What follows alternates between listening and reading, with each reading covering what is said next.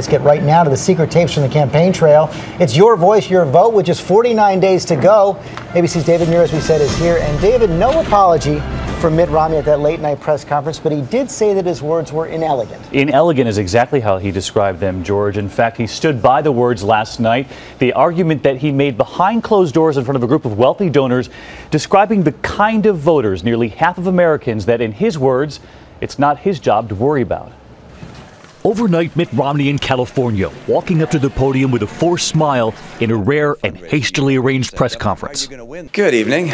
I understand that there's a video that's been on the internet for a few weeks that has attracted some attention. That video, posted in clips by left-leaning Mother Jones magazine, showing Mitt Romney in the circle there, speaking to wealthy donors at a fundraiser about the 47% of Americans that he says it's not his job to worry about. There are 47% of the people who will vote for the president no matter what.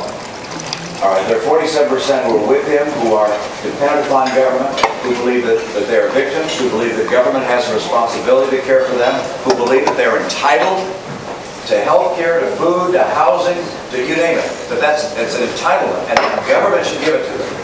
And they will vote for this president no matter what. He says they don't pay income tax, and because of that, his message of lowering taxes doesn't resonate. And so my job is not to worry about those people. I'll never convince them that they should take personal responsibility and care for their lives. What I have to do is convince the 5 to 10% in the Senate that are independent. And then a joke. Romney pointing out that his father, the one-time governor of Michigan, was born in Mexico to American parents.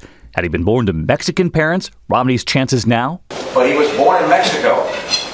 And had he been born of Mexican parents, I'd have a better shot at winning this, but he was not. Romney even shares the strategy of carefully using his wife, Ann, on the campaign trail. We use Ann sparingly right now so that people don't get tired of her. Whoever has released the snippets I'd certainly appreciate if they released the whole tape and so we could see all of it. Overnight, Romney standing by his words. It's not elegantly stated, let me put it that way. I'm speaking off the cuff in response to a question, and I'm sure I could state it more clearly and in a more effective way than I did in a setting like that.